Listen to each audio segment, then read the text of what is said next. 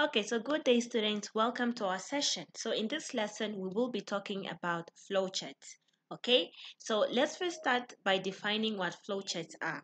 So a flowchart is a graphical representation of an algorithm, full stop. Now the question comes, what is an algorithm? What do we mean by a flowchart is a graphical representation of an algorithm? Okay, so for you to define algorithm is a step-by-step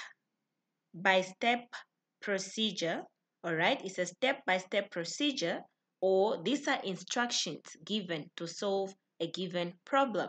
So in other words, algorithm is a step-by-step procedure to solve a given problem, or it's a step-by-step procedure, well-defined instructions to solve a given problem.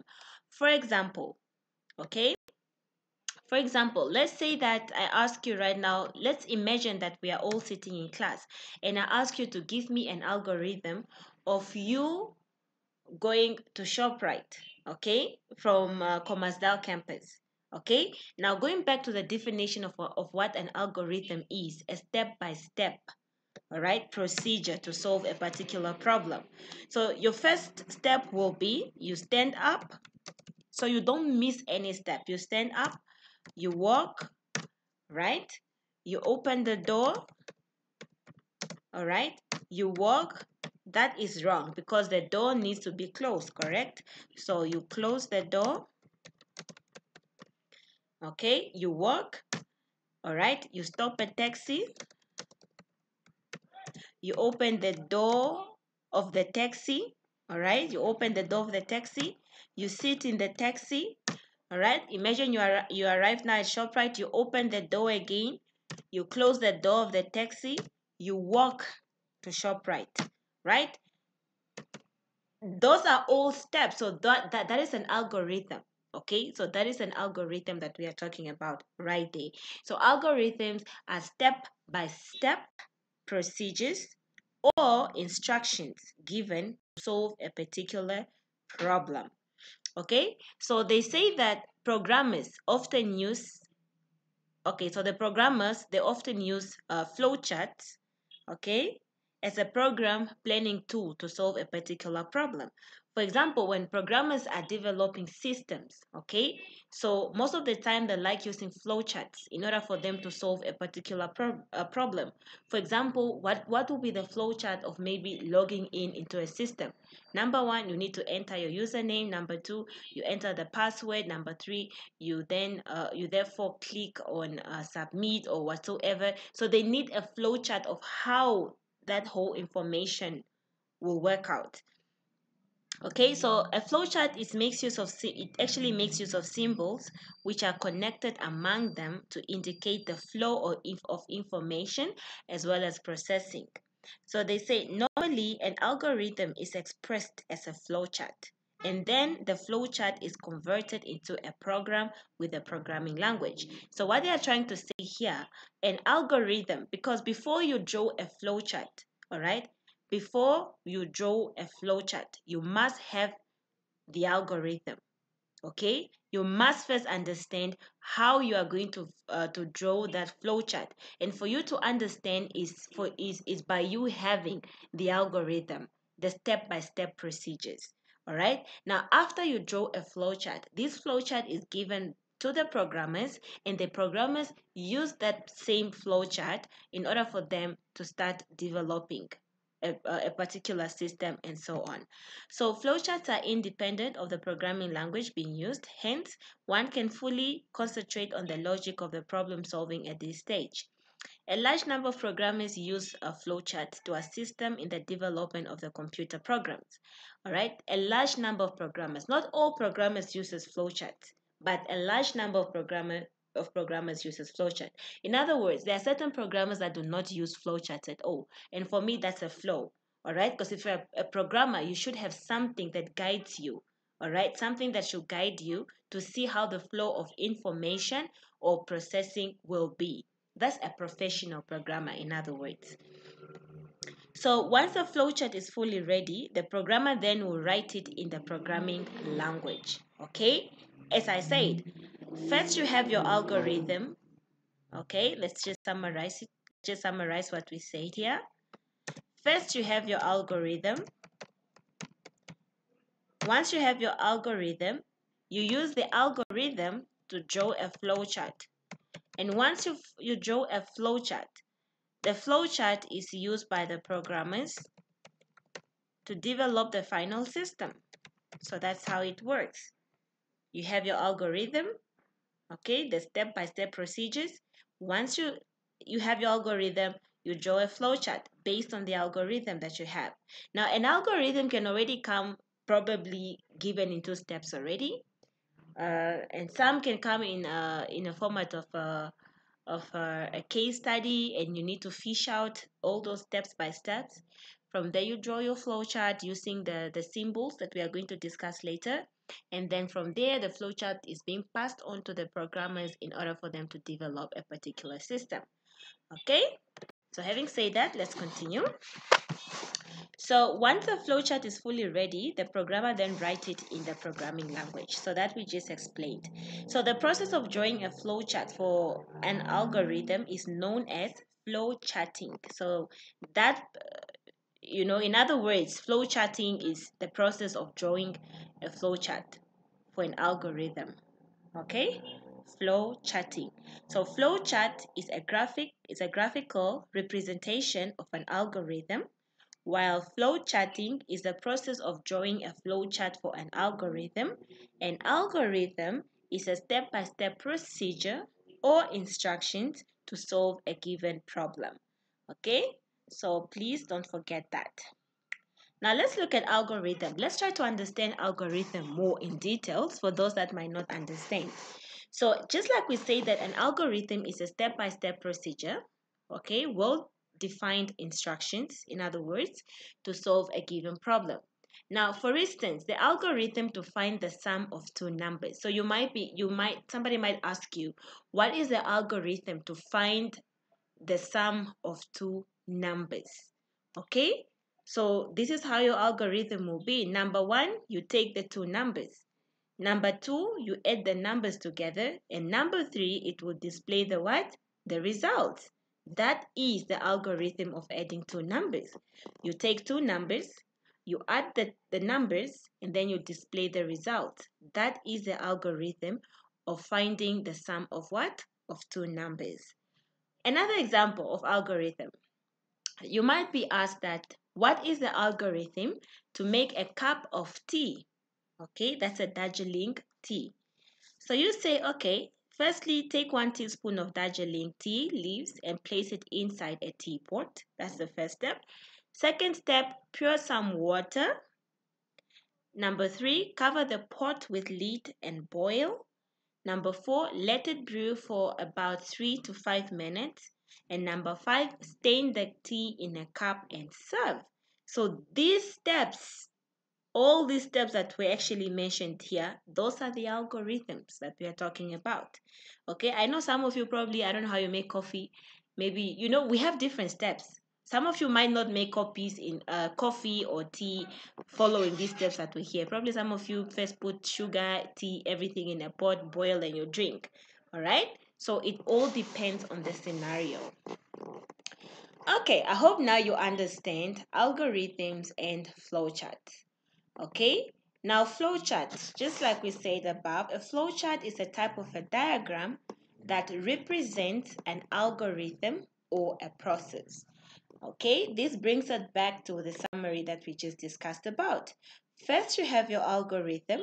Once you have your algorithm, you draw a flowchart, and that flowchart is given to the programmers in order for it to help them to develop the system, to see how the flow of information or processes will be. Okay, so you can say a flowchart is a type of a diagram that represents an algorithm. That's also fine and it's also correct. Now, let's try to answer some simple questions. For example, they might say, what is the algorithm of you logging into your Facebook account? Okay, so a question might just come like that. What's an algorithm of you logging into a Facebook account?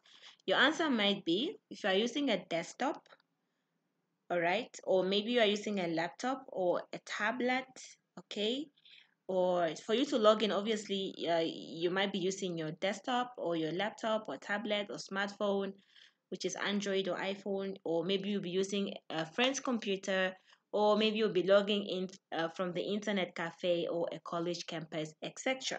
So that's how you log in your Facebook. However, you did not yet follow the steps, okay, on how to log in your Facebook account. So that's why they say all the options are absolutely correct. Now let's move on to the next question. Write an algorithm to log into your Facebook account. Okay? Write an algorithm to log into your Facebook account. Remember, an algorithm is a step-by-step procedure to solve a given problem. So you can write your algorithm to log into your Facebook account in simple English as you first go to www.facebook, you enter your email ID and password, and number 3, you click on login button. Those are the steps of you logging in your Facebook account. Okay, now remember, don't miss out any step. Like for instance, if you say I'll first enter my email ID and password and then I click login. Wait, that's already wrong. You didn't follow all the steps. So you need to make sure that you start with the first step. You go to the link or to the URL, and then you enter the email ID and password. 3, you click on login the button, then you will successfully log in your Facebook account. So they say yes, you guessed it right. It's really very simple and easy to write an algorithm. All you have to do is write the correct steps, guys. Please bold this. All you have to do when you're writing an algorithm is to write the correct steps in the correct sequence. Okay? In the correct sequence. Don't forget that. Now, let's look at the basic symbols used in flowcharts. Okay? Remember, when you're drawing a flowchart, there are certain symbols that you need to know because those are the same symbols that you are going to use in order for you to draw a what? A flowchart. So we have 6 basic symbols commonly used in a flowchart. The first one is a terminal. This one here. This is a terminal. Okay. Let me undo that. Anyways, did I just mess up? All right. All right. So this is a terminal. Now, a terminal indicates the starting or the ending of an algorithm. All right. So when you are drawing a flowchart should always start with the terminal and always end with the what? With the terminal as well. Okay, so we draw a terminal symbol and write the start. So once you draw a terminal, inside the terminal you write start. Okay, that actually indicates the start of the flowchart, meaning the flowchart starts from here. Similarly, when you draw a terminal symbol, write stop to indicate the end of the flowchart. So here at the end here, once you're done with your flowchart, my dearest students, you write stop. Are we together? So the terminal indicates the starting or the ending of an algorithm. So when you are drawing your flowchart, you first start with the terminal symbol and you end with the terminal symbol. In the first terminal symbol that you start with, you write in start, while in the last one, you write in stop. Okay, let's continue. Where are we? We are here. The second symbol is called input or output, meaning that this symbol you see here can be used for both input as well as output. Okay, so they share the same symbol. Are we together? So you use the useful input or output operations is taking input and showing output. When you want to display a certain number, you obviously need to make use of the output symbol. When you want to add a certain number or to put something, you need to make use of the input symbol. Okay. The third one that we have is called a process. So this is a process. So the process indicates any type of internal operations like initializations or calculations. So in other words, with the process, it shows what exactly is happening. It shows the operation.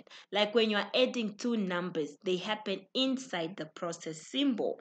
All right, so it's a box that represents the arithmetic instructions or arithmetic processes such as adding, subtracting, multiplication, divisions are indicated by the action or the process symbol. Okay, and then the fourth one we have is the decision symbol.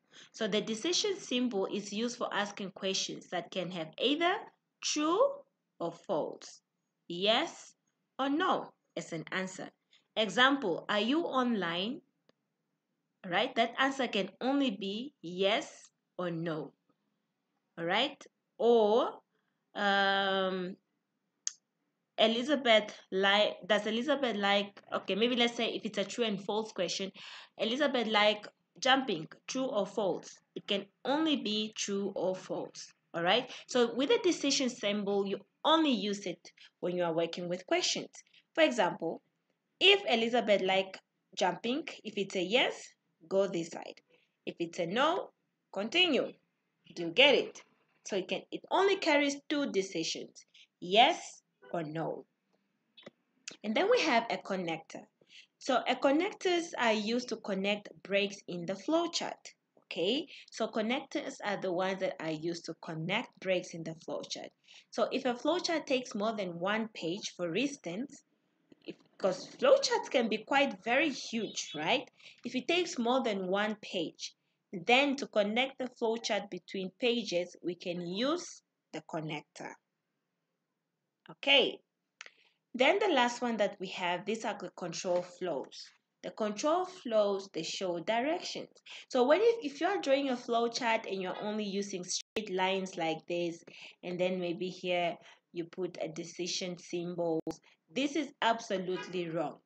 Okay? Because it does not show any directions. The only thing that it shows is a straight line. So you need to make sure that you make use of the direction flow by putting in the arrows. Very important because we need to know how is this data flowing. Okay? All right. Now, let's look at the flowchart rules. So flowcharts do have different rules. Number one, a flowchart is generally drawn from the top to the bottom. The way you draw a flowchart, the flowchart is drawn from the top all the way to the bottom. There's nothing like a flowchart is drawn into a circle. It does not exist. A flowchart has a starting point and it has an ending point, and it's drawn from the from the top to the bottom. Rule number two, all boxes of flowcharts must be connected with arrows. So this is what we're explaining. So if you are connecting all these symbols, make sure that you are using arrows. But if you use only a straight line without an arrow, that is absolutely wrong. Number three, all flowchart starts with a terminal or a process symbol. All right, so make sure that your flowchart starts with a terminal. All right, we spoke about the terminal, which is the first symbol here that shows the starting as well as the end. However, if you do not start with the terminal, then at least make sure that you start with the process. Okay, so the process symbol is this one right here. But however, I advise you guys to always make sure that you start with the terminal. Okay, rule number 4. Decision symbols have two exit points. One for yes and another for no. So this is what we spoke about here. So when you are drawing a decision table, there's only two outcomes, whether a yes or a no, or either a no or a yes, either true or false and true. Okay, so there's nothing about you having a decision symbol and you only have one way out. It does not work like that, my beloved. Okay, so those are the 4 rules of flowcharts. Make sure that you remember them very well. Now, let's look at an example here. Draw a flowchart to input 2 numbers from the user and display the largest of the 2 numbers. Number 1, when you get a question like this, I'll expect you to first come up with your algorithm. All right? How are you going to draw this? All right, maybe you take 2 numbers. Okay? Once you take 2 numbers, you see which number is greater than the other one. If num1 is greater than 2 and if it's true, you display num1. All right, if num1 is greater than num2, if it's false, if it's not true, then you display num2. Okay? All right, so let's start from the beginning. The question was, draw a flowchart to input 2 numbers from the user and display the largest of the 2 numbers. For example, you take 2 numbers. Somebody would put number 2 and number 4. Okay, those are the 2 numbers. All right. So, but you are being asked that the flowchart, okay, you are being asked that you should only display the largest numbers of the 2. Now, looking at these 2 numbers, 4 is the number that needs to be displayed. So, number 1, you start with your terminal. Remember, rule number 1, start always with your terminal. Always use the arrows. So, this is your start terminal. Okay. Followed by input num1, because remember they say 2 numbers. So you input num1 and you are using the input symbol, and you input num2 and you are still using the input symbol. So after inputting the 2 numbers, they say it here from the user and display the largest number. You bring up a decision symbol saying if num1, this one here, is greater than num2, meaning if 2 is bigger than 4, if it's true, then it should display num1. Okay, are you seeing that? It should display num1. But if num1 is not greater than num2, if it's false, then it should display num2. Are we getting it? Then it should display num2. This is your connector here, and from the connector you stop, and that's it. And that's it. If num1 is bigger than 2, then you will display number 1. If num1 is not bigger than 2, then if it's false, then you need to display number 2. Okay, because number 2 obviously will be bigger. You get it? And that's it. That's your flowchart right there. So you only used how many symbols? 1, 2, 3, 4, 5, which is your terminal, your input, your decision, your output. Okay, so this is 1, 2, 3, 4, 5, the connector, and as well as the symbol. So there are 6 symbols that you have used there. Okay, now let's look at the advantages of the flowchart. Number 1 is very short and simple. Number 2, these are logical steps, so it helps a programmer to maintain unnecessary steps in a program and improves it. Number 3, it's an effective communication. By this chat, we can create an oral presentation and can organize a group or individual project with an easy scenario. In other words, if you present this to somebody, they'll definitely understand what you're talking about. Okay, you just tell them we start here, and if you put number 1 and number 2, if you come here, this and this, people will be able to understand very easily than a scenario that will confuse them. Disadvantages is not suitable where solutions is long. For example, if you are looking for a solution and obviously you take even up to 3 pages, that's not really suitable. Number 2, disadvantage is difficult to alter, meaning that another limitation is that flowcharts are difficult to alter because if there's one mistake, then one has to alter the whole flowchart. If there's one mistake, for example, when it comes to decisions and all that, chances of it being wrong are very high. Okay, so we have different types of flowcharts which are commonly used. We have a workflow diagram, we have yes/no charts, we have data flow diagrams, we have decision flows, we have process flow diagrams. Okay, now I'm giving you guys an exercise to do.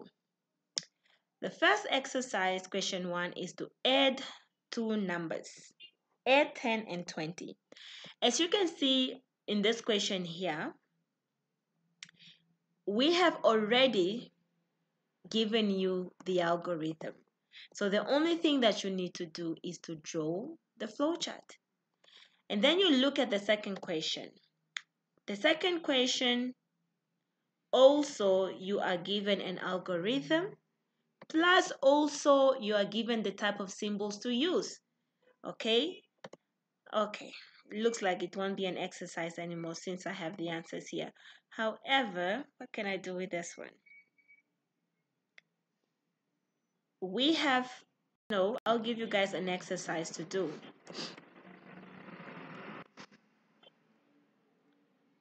Okay, but I know what I'm going to do. So I'm going to remove the answers and then I'll ask you guys to complete these two exercises. And yeah, that's what you're going to do for now. And then I'll give you guys the answers later. So having said that, that's introduction to flowcharts. And please make sure that you complete the two exercises just to test yourself if you understood the lesson. And if you have any questions, please do not hesitate to ask me. So having said that, guys, I wish you all the best for today and I'll see you in the next lesson. Thank you. Bye.